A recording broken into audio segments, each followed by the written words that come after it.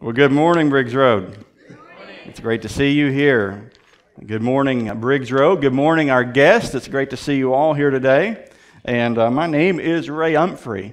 So we had our new members fellowship today, so I'm wearing a name tag. And I didn't even think, Katrina and I'm the pastor, and of course she's my wife. We're new members too. So we get to be welcomed as well today. So I'm wearing my name tag. So turn with me, if you will, to the book of Nehemiah.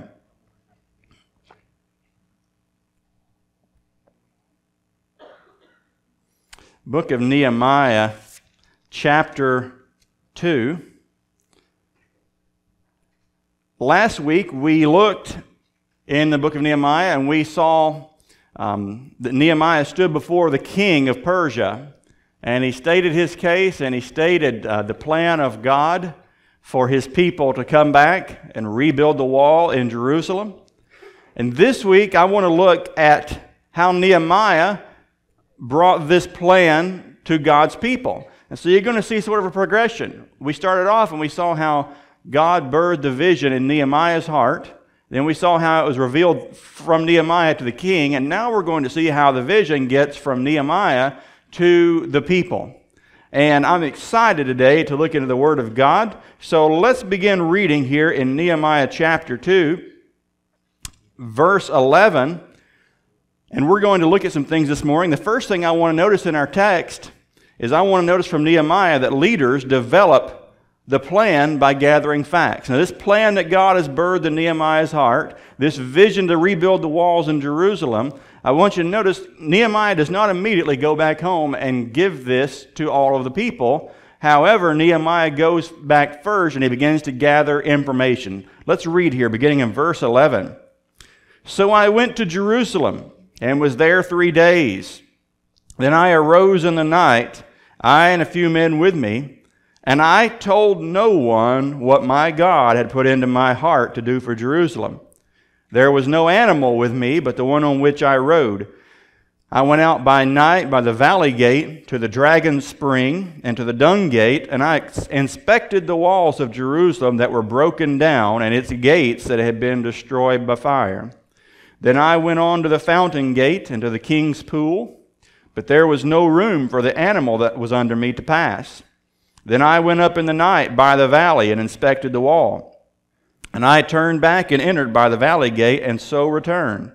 And the officials did not know where I had gone or what I was doing, and I had not yet told the Jews, the priests, the nobles, the officials, and the rest who were to do the work. And so we're reading about Nehemiah here, and we read that when he comes back, it's about a 2-month journey from Persia back to Jerusalem. He'd been journeying for some time now, and he gets there, and his first order of business is not to go straight to the people of God, not to go straight to the people living in Jerusalem, not to go straight to the Jews and say, this is what we must do. His first order of business. Now keep in mind, Nehemiah has been miles and miles and miles away in Persia, and he's not been at home. He has heard from others what the situation is with the walls and the vulnerability of Jerusalem, but now he comes himself and he surveys the wreckage and he gets boots on the ground and he develops this plan by gathering facts. And so here he is, guided by God. He's already made plans. God has put it in his heart to know what needs to be done. Nehemiah can see it, but he needed to go himself and see the breadth and the width and the length of the problem. And so what I want to see today from Nehemiah is some things about leadership. And if God calls you into ministry, he calls you into leadership. If God calls you to serve, I believe he calls us all to develop somewhat as leaders. And so I want to see what God's leaders do when they are following God's plan. So Nehemiah, he goes to the source. And we read here the details of where he goes, the gates that he surveys, and the areas of the walls that he looks at, and the route that he goes, and how he goes with just a few people and the animal on which he's riding. Now, why would he do this? Because Nehemiah, surveying the scene up close, gives Nehemiah specific answers to questions that he's going to receive. Now, suppose he had gone straight to the people and said, here's what we're going to do, here's what we need to do, and somebody says, well, Nehemiah, have you seen the wall? He said, well, I've not really seen the walls. Have you seen the wreckage over on the eastern side and how bad it is there? Well, no, I've not actually looked at it yet. But by Nehemiah going and looking and giving attention and learning what is the situation, he's able to formulate in his mind between him and God what needs to be done, what's the greatest priority, and what needs attention. And this is what leaders do. This is what God's people do when they are embarking on a great work. They do their due diligence. They pray before God, but they know the situation. As in the Scriptures, we read about the men of Issachar, who were wise men, who knew the times, who knew what Israel ought to do. Folks, it is very dangerous to begin working, even for God, if we do not have the right information. It's very dangerous to begin working and doing something, especially at great expenditure and great effort, if we have not counted the cost. Jesus gives a parable of the man who would not count the cost of building a tower, and he says he wouldn't be able to finish it. And before we embark on a great work of God, we embark by faith, and we begin by faith, but we must also begin with knowledge, knowing what God has given us to know. So Nehemiah goes and he surveys and he looks and he sees what can be learned. The book of Proverbs, chapter 24, verses 3 and 4 tell us this: by wisdom a house is built, and by understanding it is established. By knowledge the rooms are filled with all precious and pleasant riches. The book of Proverbs puts a high priority on knowledge, on wisdom, and we're told there by the writer of Proverbs that a house is built by wisdom. That's not what you would expect. You would expect to say a house is built by labor. A house is built by wealth. A house is built by expertise. But no, Proverbs tells us a house is built by wisdom and by understanding. And its rooms are filled with riches through knowledge. If we're going to build, if we're going to labor, we must build and we must labor with the knowledge that we need, that God gives us. So I want you to notice here, Nehemiah processes information before he provides instruction. Notice here in the text, verse 12, he says, I arose in the night, I and a few men with me. He keeps the circle as close as he can. He doesn't involve everybody in the work. He doesn't involve everybody in what he's doing. And he's going by night. He's going in secret. He's keeping his plan secret. He's keeping his plan close. He's keeping the lid on it. And notice he says, I told no one what my God had put into my heart to do for Jerusalem. Then again in verse 16 you read, and the officials did not know where I had gone or what I was doing. And I had not yet told the Jews, the priests, the nobles, the officials, and the rest who were to do the work. It's no coincidence, folks, that Jesus spent the first 30 years of his life in obscurity preparing for a 3.5-year ministry. The Apostle Paul, when he was called by God to be an apostle, he tells us that he did not at first talk to other people, but he went for about 3 years and he spent time alone with God in the wilderness learning and listening to God. When God called Moses to do a great work for him to set the people of Israel free, he called him at the prime age of 80 years old, after he had learned many hard lessons, after he'd spent 40 years in Egypt and spent 40 years in obscurity. And you see, folks, God does not call us to work in a fervor and to work in just an all-out mad dash. God calls us to have a settled, self-controlled mind that evaluates the facts, that evaluates the information, that builds a house by wisdom. That builds a house by wisdom. And see, by Nehemiah looking at all of the wreckage, by Nehemiah looking at the city, he can prioritize. He can say, this needs attention first. I'll need more men here. This is the worst part of the work. He can begin to conceptualize how long this is going to take. Folks, as a leader, someone who leads, they must have an overview of what's going on. And Nehemiah, he can't do all the work himself. He will not be able to. But as the leader of this work, he has to have a bird's eye view of what's going on. And leaders must know what's going on under their leadership. So he goes first. He internalizes this. And this allows God to develop the plan within Nehemiah's heart before it's revealed to anyone else. The wise leader lets God finish the vision in his heart before he reveals it to others. A half-baked vision will be a short-lived failure. But now there's another reason Nehemiah is not very quick to reveal everything that God's put into his heart. And it's very simple. He keeps the enemy in the dark. We're going to find out in this passage as we go on that there's opposition to the work that Nehemiah is doing. And we're going to go through this book and we're going to see the opposition. We're going to see the tactics of the enemy to shut down the rebuilding efforts. And before Nehemiah says anything, he gets it in his heart and he gets this preliminary work done. Had he begun to blabber and to tell this and to spread it abroad, it would have gone throughout the country. The enemies would have heard of it. They would have come and they would have killed it and they would have shut it down. Nehemiah had to keep this close, develop the vision, and then reveal it to the people who needed to hear it to get buy-in before the enemies came in and discouraged people from doing the work. I'll tell you, Satan, if he can, will stop Great Commission work. He will stop the work of God dead in its tracks before it ever gets started. How many times has the church gone to do something and someone come along with some reason why it cannot be done, why it should not be done, why it ought not be done, and nobody takes the risk, takes the forward look and says, here are some reasons why it ought to be done. Satan longs to stop the work of God. And Nehemiah keeps it between him and God. He prays over it. He learns what needs to be known, and he gets a bird's eye view of the situation. He processes the information before providing instruction. Proverbs 24:27 says this, prepare your work outside, get everything ready for yourself in the field, and after that, build your house.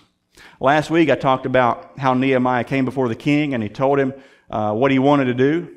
And first it started off, Nehemiah came before the king. The king said, Nehemiah, you're sad. And he said, why are you sad? He said, well, because my homeland is destroyed. My city is vulnerable. He said, well, what do you want to do about it? And he said, well, I want to go back and rebuild the walls.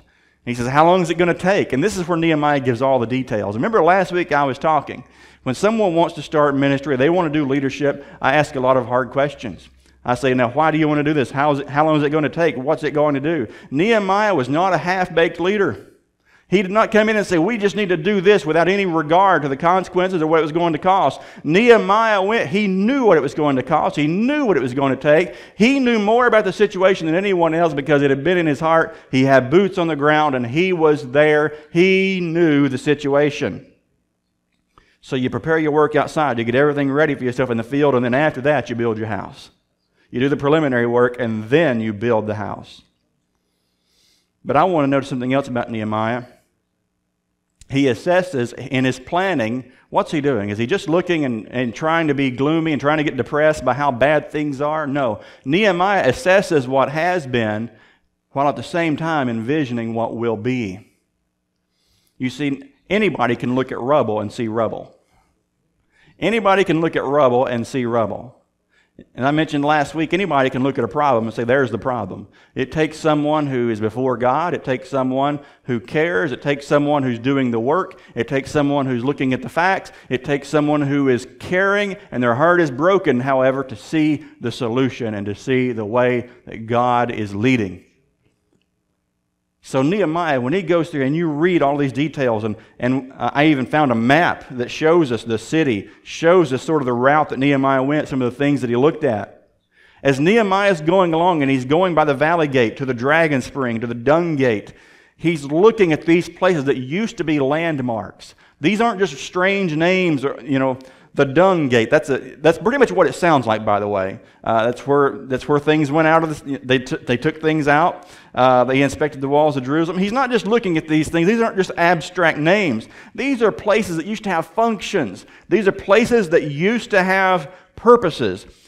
He went to the fountain gate and to the king's pool. In Nehemiah's imagination, God is taking him back to when the city was whole, when it was built, when it was fortified, when it was strong. And when Nehemiah is looking at this wreckage, he's not just seeing wreckage. He's seeing what is supposed to be there. He looks and he sees what once had been, what is now destroyed, and what God longs to rebuild. We never need to be pie in the sky, unrealistic in our expectation. But folks, God's people ought to be hopeful people. God's people ought to be visionary people. And rather than look at a situation and say, well, here's the problem, it's never going to be fixed, we need to look and see what God can do and find out how to enable ourselves to do what God is calling us to do.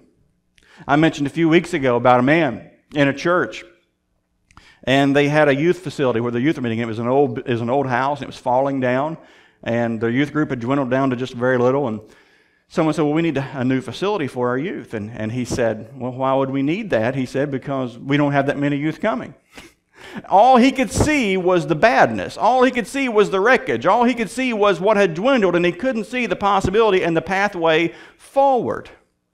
Folks, if in all of our observations and in all of our examinations of our church and our ministries and where we are, if all it is a negative assessment of what is, and we can't find the vision to say, this is the way forward, we have lost our vision.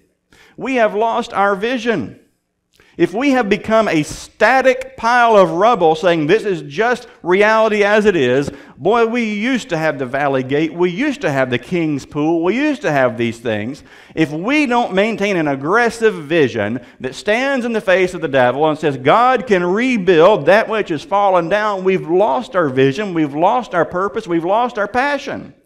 But Nehemiah strolls, and before he's told anybody about what God's going to do, he's looking and he's envisioning. And the city of Jerusalem was built in Nehemiah's mind. The walls were strong, and he says, I can see it. I can see it. And that's why leaders have to see what doesn't yet exist, show it to others, and bring them along. Nehemiah sees what God can do. Folks, instead of bemoaning the good old days, I've heard it dozens of times, probably hundreds of times from people in churches. And in every church it's different. Every church it's different. I know one church that it was maybe back in the late 70s, early 80s. They'd say, man, our youth group was really strong. Man, I'll tell you, it was just, and I would just hear these stories of the old glory days. Okay? And then I've known other churches that are like, yeah, we used to have a choir. Man, we used to have a choir that just everybody wanted to hear our choir. They'd book our choirs for revivals. And I'd hear these stories about what used to be. And I'd hear stories, I've even heard some churches, their mark of pride was, well, we've always had a pastor with a PhD. Man, we've always had prestigious pastors or things like that. And I hear this all the time from churches, and they look back and they think about, in their mind, what the high water mark was. And it has turned into just a fond remembrance, a precious memory. And somewhere along the way, we've gotten comfortable saying, well, those days are gone, they can't be recovered. And folks, let me tell you, we're not here to recover the past, we're here to be faithful in the future.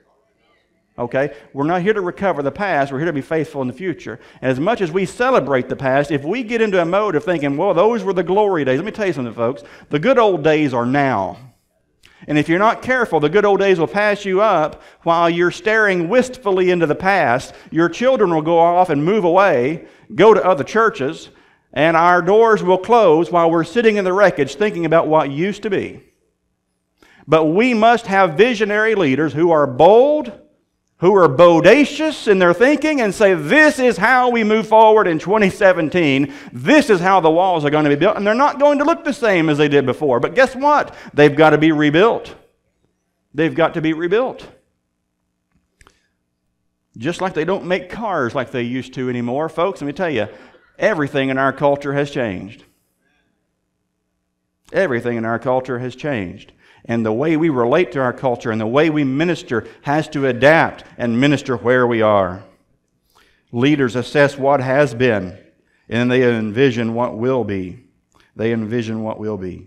Leaders can't live in a dream world. They must face the facts honestly. Don't you know that walking through that rubble was painful for Nehemiah? There he was. He hadn't yet told anybody else, didn't have anybody else to really share the burden. Here he is by himself, and he's thinking, man, this is going to be a lot of work. Nehemiah's no idiot. He's not sitting there thinking, oh, this will be done tomorrow. Nehemiah knows what it's going to take. He's a wise man. And don't you know that the more he looked, I'm sure he saw places that maybe the rubble wasn't quite as bad as he expected. But he got to other places and he saw places where it was just worse than he expected. He's like, oh my goodness, this is going to be so much work. We're going to have so much resources, so much manpower. Don't you know that? But leaders face the facts honestly. They accept what is, but they never lose sight of what God is going to do. We need to get a vision of God building His church. Let me give it specifically. We need to get a vision of God building His church at Briggs Road through us reaching our community, all ages, all races, all people groups. That is what God wants to do in every age with every church. In every generation with every church, the ministries may look different, the work may look different, the tools may be different, the pastor may look different, but in every age, the gospel never changes, and the mission never changes, reaching all kinds of people from all kinds of races, from all kinds of backgrounds, from all kinds of ages, with the gospel of Jesus Christ through faithful ministry. That never changes. That never changes. And we must find a way to be faithful to that. Leaders developed a plan by gathering facts. What is, what has been, what will be. They internalize it. And at the proper time, they reveal it. So I want you to notice, secondly, leaders direct the people by casting vision. Casting vision is a term that's used a lot today. It's sometimes made fun of, but I like the term. It's simply leaders speaking in front of others what direction the leader is leading in. It's a transparency. It's transparency. It's honesty. It's saying this is the way we're going. This is what must be done. I've used this quote before. I've got a few one-liners that I'm just going to wear out because they're my favorites. So if I sound like a broken record, that's okay. You'll eventually learn it and you'll love it too. But Adrian Rogers, one of my favorite preachers, said this. He says, anything with no head is dead, and anything with two heads is a freak. And that's absolutely true. Whether you're talking about the home, or whether you're talking about the church, whatever you're talking about, or whether you're talking about a business or an organization, every ministry, every organization must have a leader. And here it was Nehemiah. Someone has defined leadership as the art of getting people to do what they ought to do because they want to do it. And folks, I can resonate with that completely. Getting folks to do what they ought to do because they want to do it. And that's exactly what Nehemiah was. I want to give you a principle here that kind of translates. We're looking into the Old Testament. We're looking at Nehemiah. We're looking at things that are a little different. We're not building walls here at Briggs Road. It's not the Old Testament. We're not rebuilding the temple, but there are some things that carry over. And folks, I'm going to tell you, God's principles for leadership never change. And in the New Testament, God has given pastors, also called elders, to be the leadership of the church. Acts 20, verse 28. Paul tells the Ephesian elders, pay careful attention to yourselves and to all the flock, in which the Holy Spirit has made you overseers, to care for the church of God, which He obtained with His own blood. The word there for overseers. There's different words for pastor. There's pastor, there's elder, there's overseer. They're translated differently in different translations. But they all give you a different function of what a pastor is to do. Pastor is a pastor. He shepherds. Pastor is an elder. He rules. He leads. Pastor is an overseer. He cares. He cares for the spiritual needs, and he leads and administrates the flock. And folks, let me tell you, leadership must come. Leadership must come from those who God has called to be leaders. When Paul and Barnabas founded churches in Asia Minor, they appointed elders in every church. That's just another word for pastors. And notice they appointed more than one in every church. They appointed a multiplicity of elders to lead the church. Paul instructed Titus to appoint elders in every city as I've commanded you, Titus 1:5. At the end of Paul's third missionary journey, he sent to Ephesus and called for the elders of the church, which we just read from that passage.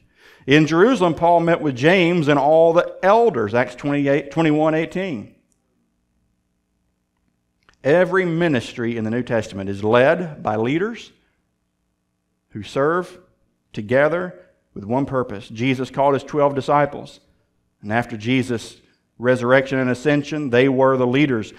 It was so important that these leaders lead that even when Judas had hanged himself and died, there were only 11. They replaced Judas by electing Matthias to be a leader.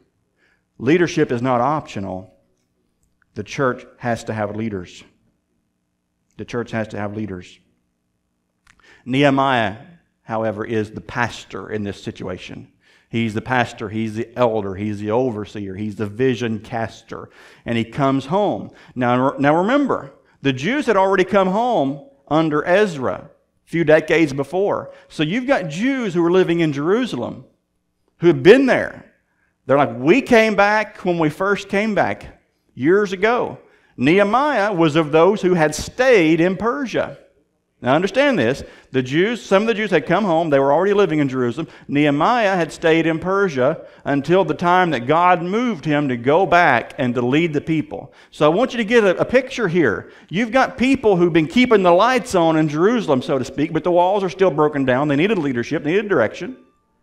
And you got people there who are keeping the lights on in Jerusalem, and you get Nehemiah, who although he is a Jew, he has lived in Persia. And he's coming from outside and coming in to lead the people. Do you understand that? Do you understand why there might be some opposition to Nehemiah? Well, Nehemiah, we've been here the whole time.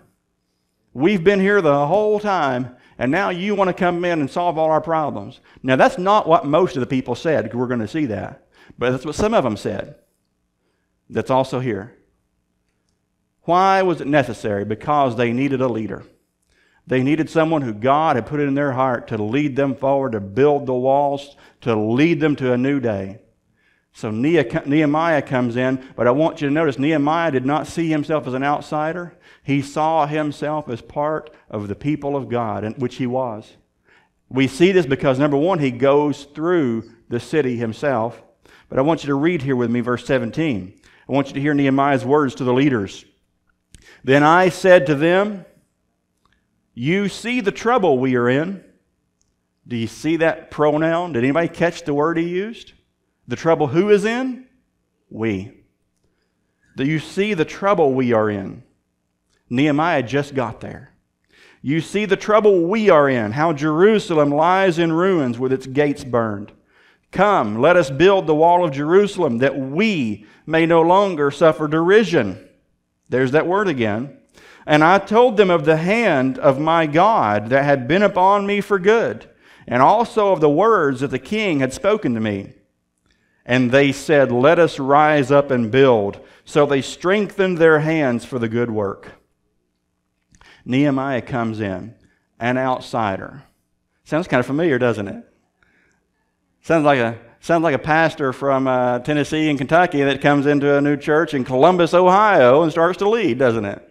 I mean, hey, let's be honest. That's what this is. This is very similar. Now, Nehemiah is not the hero of the story. God is the hero of the story. And Pastor Ray is not the hero of Briggs Road story. Jesus Christ is the hero of the story. But God appoints leaders, and he puts the burden of leadership on those who he calls. Nehemiah comes to this city, and he doesn't say, I have the answers, and my problem and your problem. Nehemiah says we. Nehemiah says we. We are in this together. Nehemiah united his fortunes with the people of God and said, we are together, and I am here to help, and I am here to come together as one body to do what God has called us to do. It is not I and it is not you. It is we, Briggs Road. Some of you here may not know me very well yet. Some of you here may think I'm a newcomer. Some of you here may just hate the fact that I wear a Tennessee orange cap from time to time. You may just absolutely despise that. But let me tell you something. It's no longer you and I. It's we. It is we. And it's going to be we. Let's just get used to it. Because we are a team. God has put us together. God has put us together for a purpose. For His purpose, for good, to build, to work, to revitalize, to recover. We. You'll see later in chapter 5 how Nehemiah put his money where his mouth was. He really became part of the people, and he united his fortunes with them. But I want you to see what he did here. He uses the word we.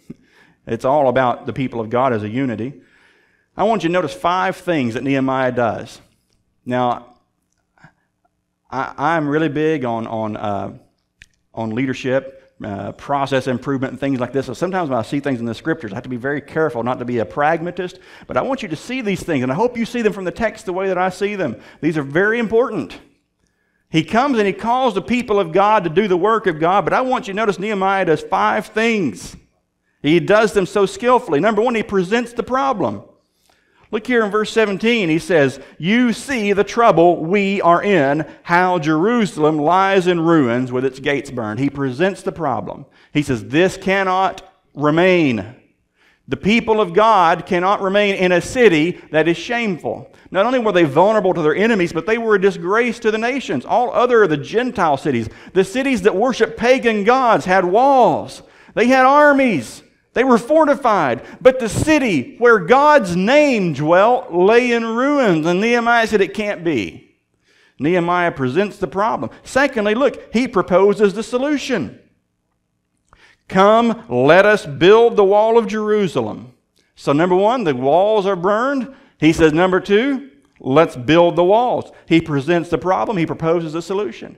Thirdly, I want you to notice what he does. He predicts the outcome. That we may no longer suffer derision. That we may no longer suffer derision. The purpose will be that the people of God will be fortified, the name of God will be vindicated, and that God's people won't be a laughingstock among the nations, that they will take their rightful place as the priestly nation of Israel, and God's glory will be restored. A good friend of mine has written a book on church revitalization, and I love the title of it. It's called Reclaiming Glory. Let me give you something on that. There's a tendency in evangelical life today.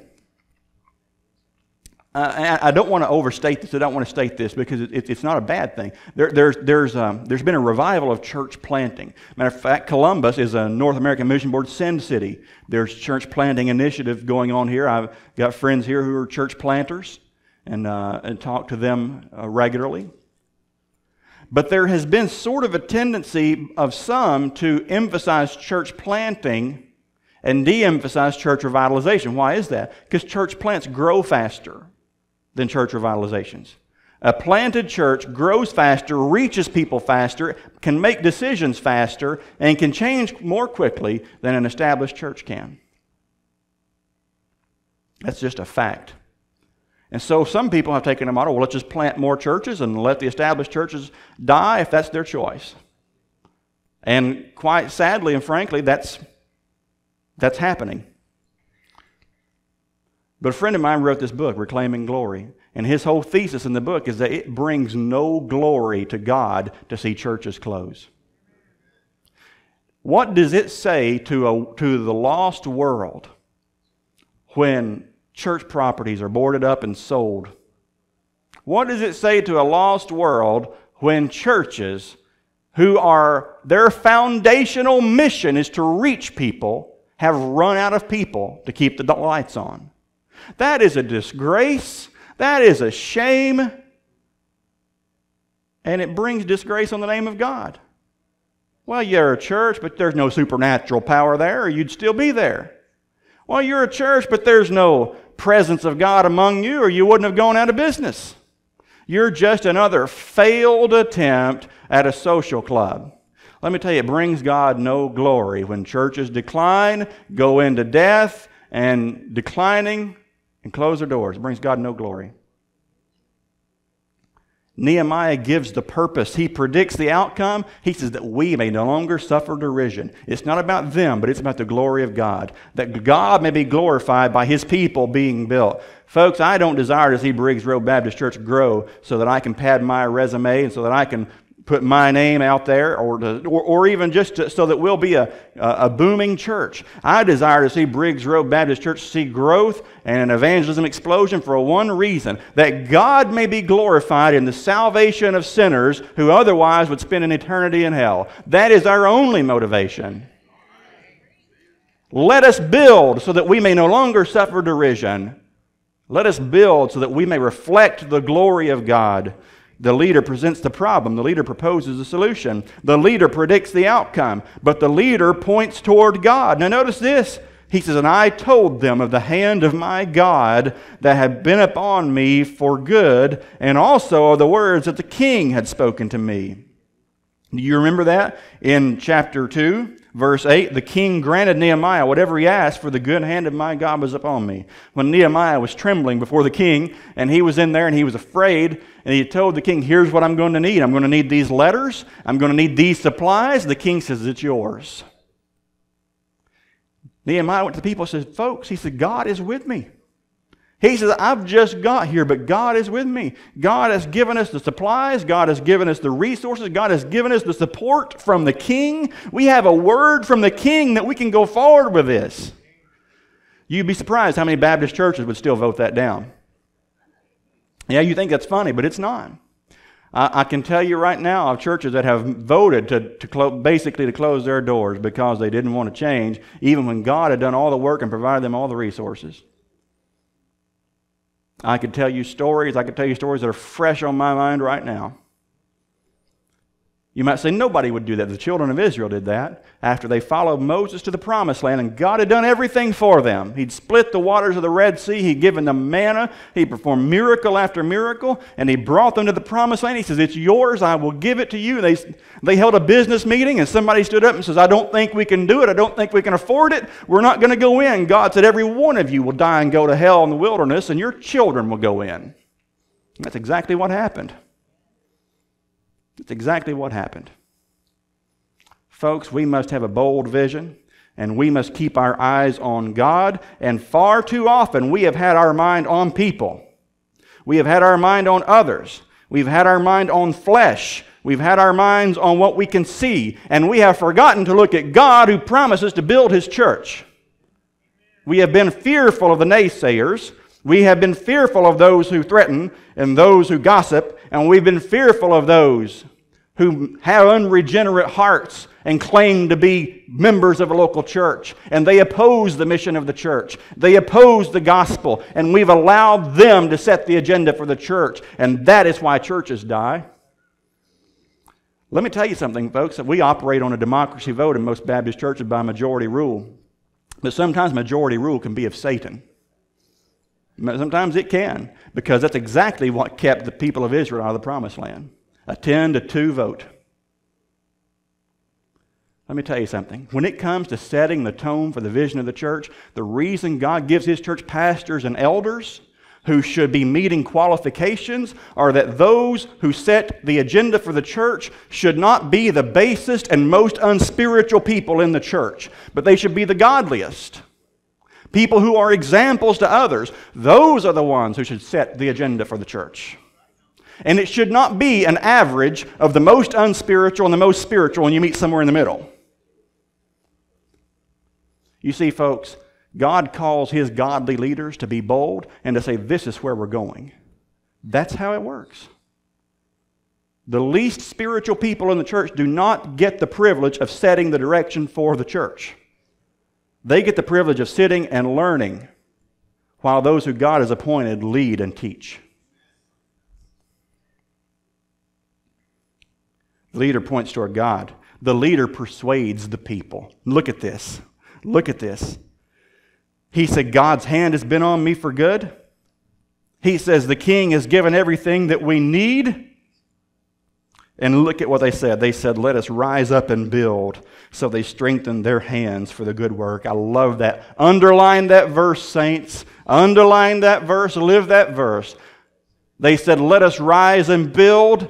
And they strengthened their hands for the good work. These people had been sitting in Jerusalem, and they knew they were a laughing stock. They knew the nations were laughing at them. They knew any moment the neighboring nations could come in and pillage them in a night because they were vulnerable. They knew they needed help. And when a man that had enough courage and trust in God came in and says, we can do it and we will do it, you know what they said? They said, thank you, God. Let's build the wall. Let's build the wall. Let me tell you, the leader presented the problem, he proposed a solution, predicted the outcome, he pointed to God, and that persuaded the people. He couldn't have done all that if he hadn't spent a few nights walking around Jerusalem in the dark, looking and surveying and learning and internalizing. Folks, this is the way we rebuild. This is the way we move forward. And thirdly, I want you to notice this. Leaders defy the enemy by trusting God. Look in verses 19 and 20. Now, this would be a great verse to close on, wouldn't it? Oh, man, do the work. All right, let's go home. See you next week. But that's not where she ends. Verse 19. But when Sanballat the Horonite and Tobiah the Ammonite servant and Geshem the Arab heard of it, they jeered at us and despised us and said, "What is this thing that you are doing? Are you rebelling against the king?" Then I replied to them, "The God of heaven will make us prosper, and we his servants will arise and build, but you have no portion or right or claim in Jerusalem." Let me tell you, folks, leadership is not for cowards. Leadership is not for cowards. The enemy responds with lies and intimidation. I'm going to give you a spoiler alert in the book of Nehemiah. These enemies, they threaten, they conspire, they insult, they lie, they gossip, they slander, all through the book of Nehemiah, all through to the last chapter. But do you know what they don't do? They never deliver on any of it. They're a bunch of backbiters and gossipers and slanderers, and that's all they are. They're all talk, no power. They're all talk. Part of leadership is calling the devil's bluff. Part of leadership is calling the devil's bluff. And being courageous enough to trust God to do that. The enemy responds with lies and intimidation. They say, "What are you doing?" They know very well what they're doing. Nehemiah had already presented his letters from the king. And they said, "Are you rebelling against the king?" They knew full well it's not what he was doing. They knew full well the king had given permission. But they were trying anything they can. Let me tell you something. Insult is the choice weapon of those who have no other. Slander is a choice weapon of those who have no other. Gossip is the choice weapon of those who have no other. Are you rebelling against him? They know good and well it's not what they're doing. They know good and well that's not what's happening. Now, it's interesting that they mention this because in Ezra 4:12, this actually was used to persuade the same king to stop the work. Ezra 4:12, they were rebuilding the city, rebuilding the temple. People had settled there. And in the book of Ezra, the same complaint. They went to the king and said, "Hey, king, these people are building. They're going to rebel." And the king shut it down. So they're kind of insinuating here to Nehemiah, "Hey, look, we've done it before. We'll get you shut down again. We've done it before. We'll get you shut down again." But Nehemiah had been on his face before God. As I said last week, when you've been before God, you can stand before men. That's a walk in the park. Nehemiah says, "Our God will prosper us." He says, "We will build this wall." He said, "But you all have no portion or right or claim in Jerusalem." You have no portion or right or claim in Jerusalem. What does that mean? It means they had no legal right to say or do anything. They were outside of bounds. This is the tactic of the devil in every generation. Acts chapter 17, when the apostles had gone preaching, and Paul and his company had been preaching the gospel,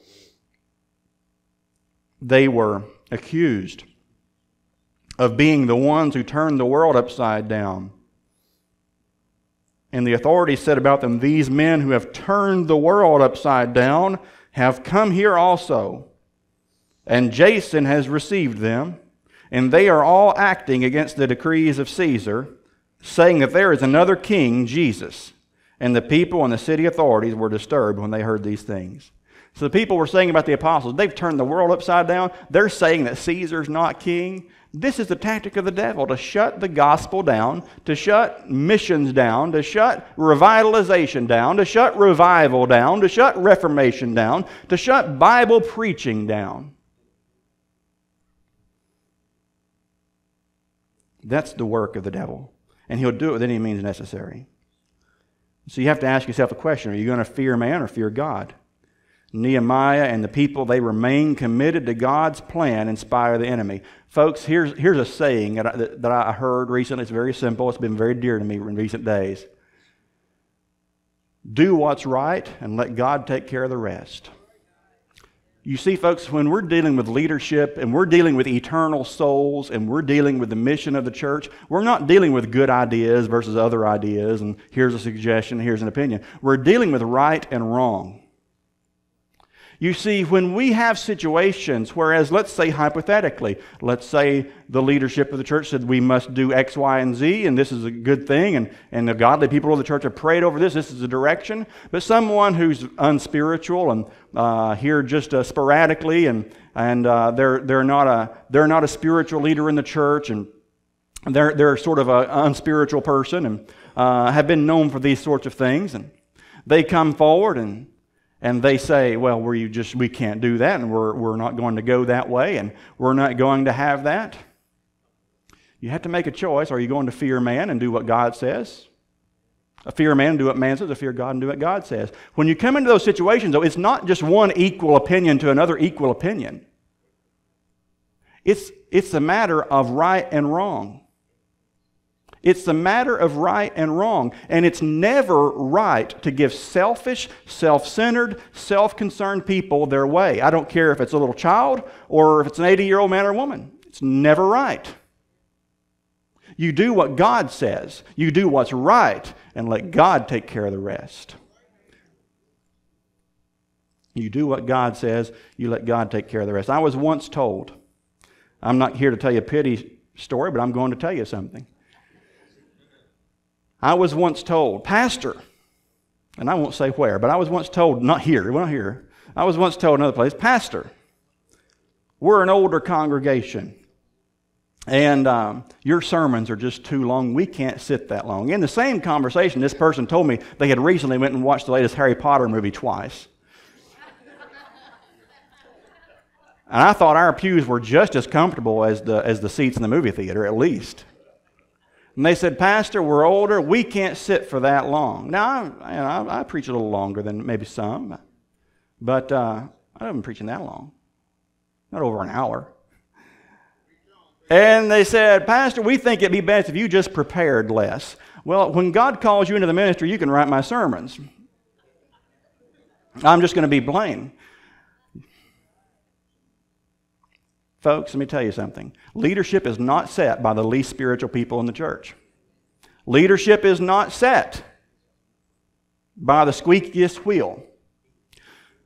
And sermons are not written by those who prefer them a certain way. Sermons are written by the man of God on his face in the study before God in the Word of God. Folks, we don't calibrate our church to the squeakiest wheel. And we don't calibrate our church to the loudest voices. We calibrate our church to the Word of God, and we leave the results to Him. Are you going to fear man or fear God? Rebuilding the wall was God's work. The Jews were God's servants, and these men, they had no part in it. Proverbs 29:25 says, the fear of man lays a snare, but whoever trusts in the Lord is safe.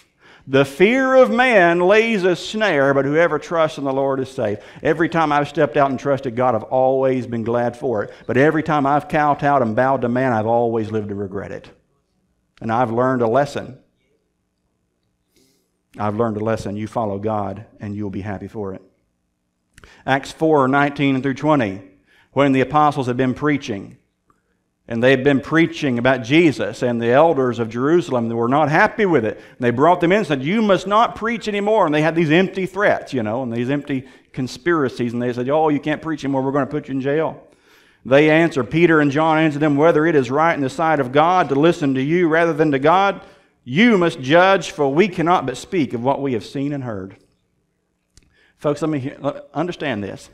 If we begin to allow leadership to be determined by people who set the agenda low, pretty soon I can't preach on homosexuality. Pretty soon I can't preach on abortion. Pretty soon I can't preach on race. Pretty soon I can't evangelize because that's intolerant. And if we allow the devil's voice to set the agenda for God's people, we might as well close the doors.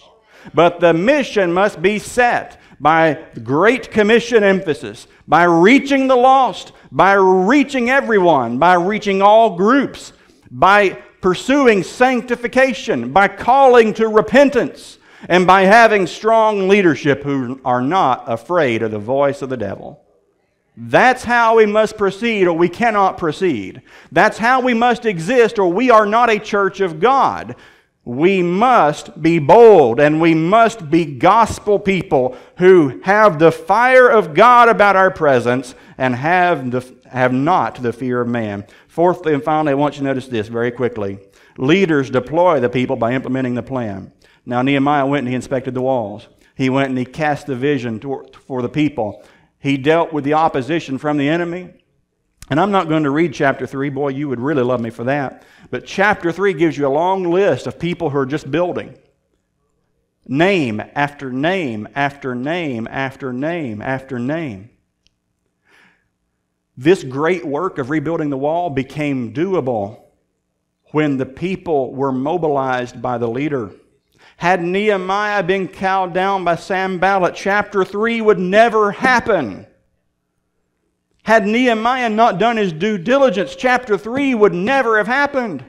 Had Nehemiah not cast a bold vision and said, this is where we're going, chapter 3 would never have happened. But for chapter 3 to happen, for Eliashib the high priest and his brothers and priests to build the sheep gate, for the sons of Hassanah to build the fish gate, for Joiada the son of Paseah and Meshullam the son of Besodeiah to repair the gate of Yeshana, for Hanun and the inhabitants of Zenoah to repair the valley gate, for Malchijah to repair the dung gate, for Shallum the son of Kohazah to repair the fountain gate, and for the priests to repair the horse gate. For all that to happen, there had to be a Nehemiah that said, here we go, here's what we're doing.